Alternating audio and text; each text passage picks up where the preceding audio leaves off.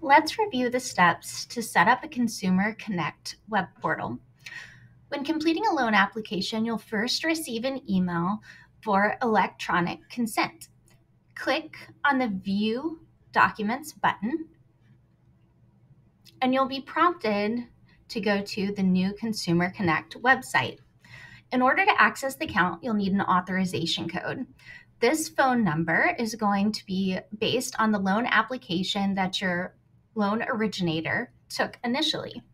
You'll select to either text or receive the code via phone to this phone number. Enter the code once received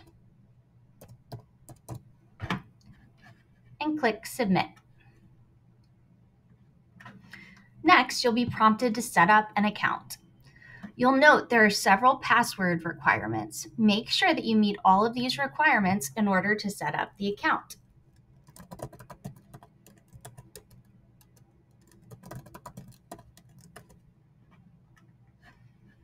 Next, you'll click Continue.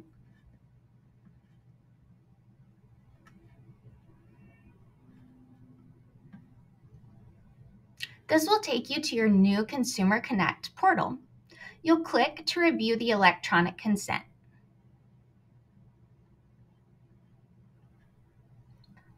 Agree to receive the documents electronically. And now you'll be able to receive all of your loan documents to eSign.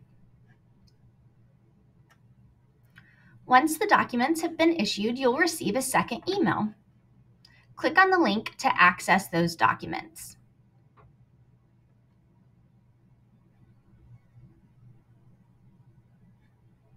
You'll be prompted to sign in using that password that you created in the previous step.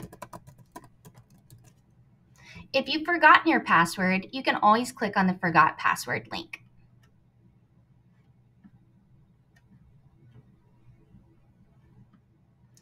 You'll be directed back to the Consumer Connect portal, where you can view all of the documentation.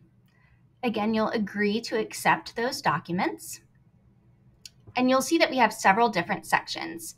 The eSign Documents section, the Review Documents section for documents that do not require a signature, and then the Print and Sign Documents section, which is where any wet signed documents will reside.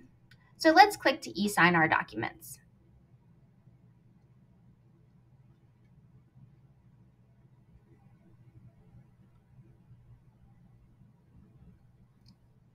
We'll click on Next and then start the eSign process. You'll click on the little tab to apply your e-signature. If you have not already, you'll be prompted to accept a signature style. You can change the style by selecting this section here. Adopt a signature, and then click on each of the yellow tabs to apply your e-signature.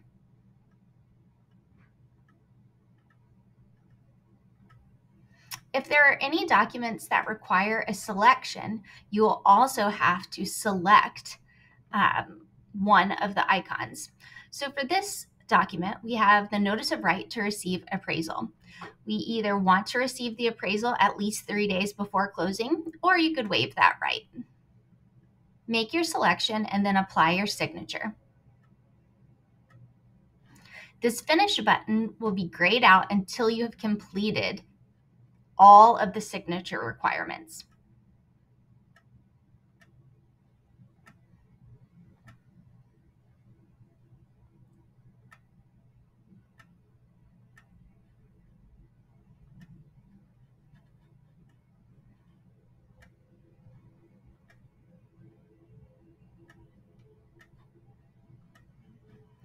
Once you've completed all of the signature requirements, you can click on Finish.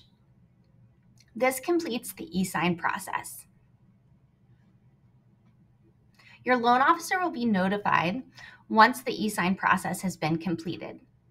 You can also click to review any documents that do not require a signature, and these documents will be available on your Consumer Connect portal throughout the life of the loan. You also can view any wet sign documents. So view the document that requires a wet or ink signature. You can print that out, apply your wet or ink signature, and then you have the ability to upload that document back into the loan portal. This completes the e-signing process.